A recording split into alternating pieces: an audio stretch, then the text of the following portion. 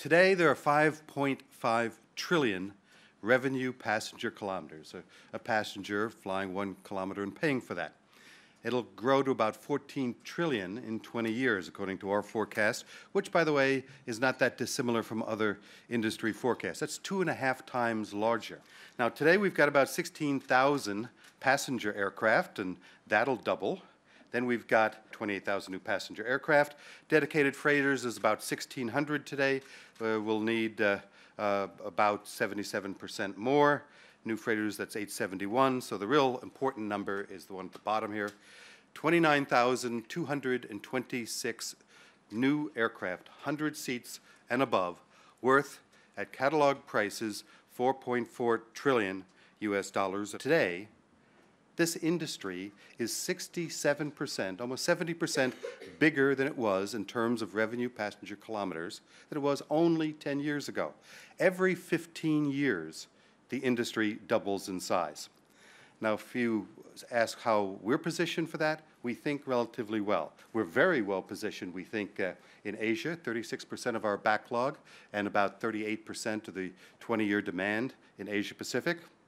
So things we think are relatively well balanced for Airbus. So here are the big 3 mega markets around the world.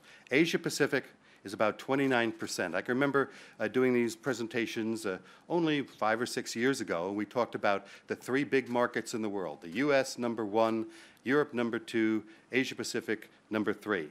I can't even say that anymore. Now you've got the US at 25%, Europe about the same, and Asia Pacific at 29%.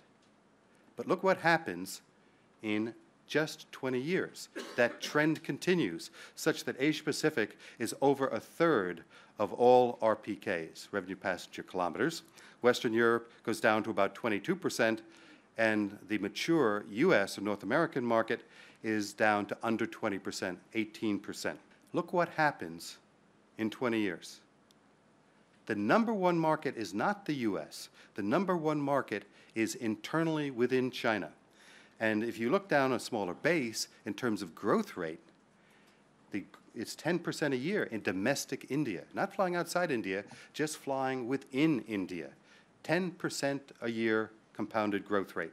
And those shifts mean demand for new airports, demand for new aircraft, and it's driving the GDP growth in those regions as well.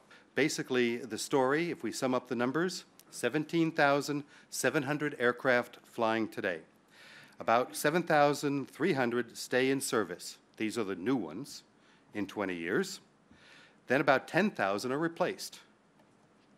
And of course, we have the growth. Remember, about 2/3 of the aircraft needed to get to that 29,200 are required for growth.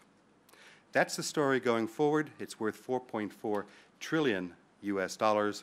It's a strong story because it's a story not just for Airbus and the aircraft manufacturers. It's a story for the airlines, and it's a story for the economies of the world that are all interconnected now between the manufacturer, the airline, and the GDP growth of these various emerging markets around the world.